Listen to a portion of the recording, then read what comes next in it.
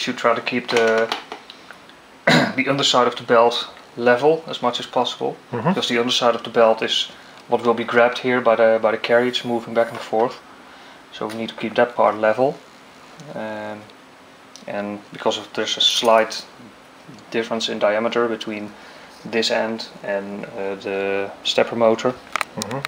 So one side of the belt will taper off a bit, but that can be the top side, and that doesn't matter, that doesn't bother us.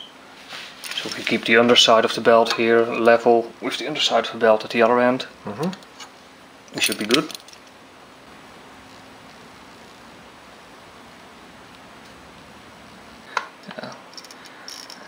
Yeah, this washer is probably slightly too big,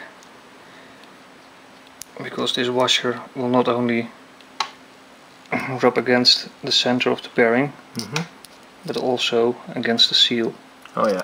And the seal will spin with the outside.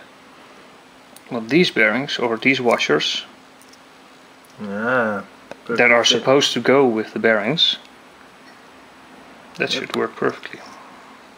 Nice.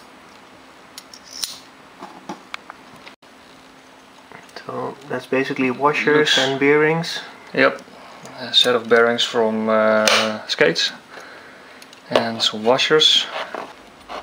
And this whole contraption can be clamped here.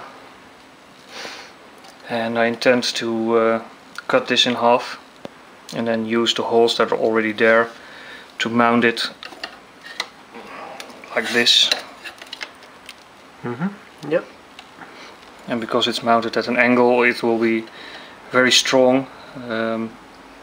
It'll be able to withstand the tension on the belt. Yep. Very cool. I made pointies.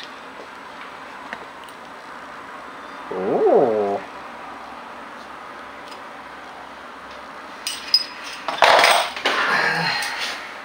Well, just like we discussed earlier, these ones can hold the bearing at the far end. Something like this. Well, this part works, and the extra length on the bolts is to grab the belt.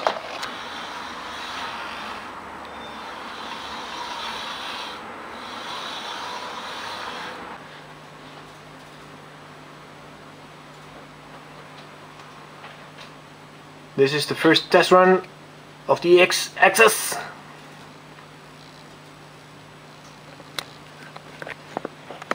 What is really nice, this is the experimental thingy still.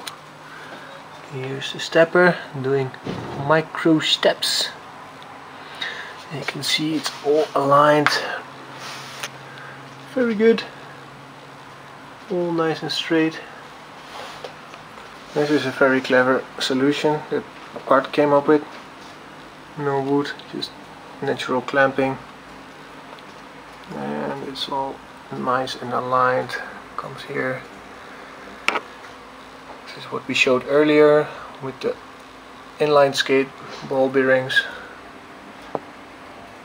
Works like a charm.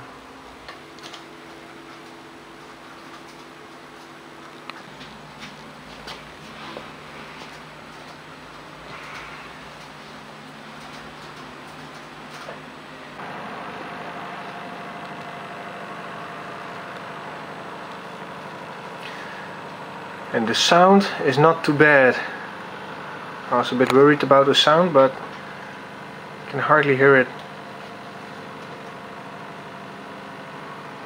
Probably I can go a little bit faster, but with this speed I'm 100% sure I'm not missing any steps.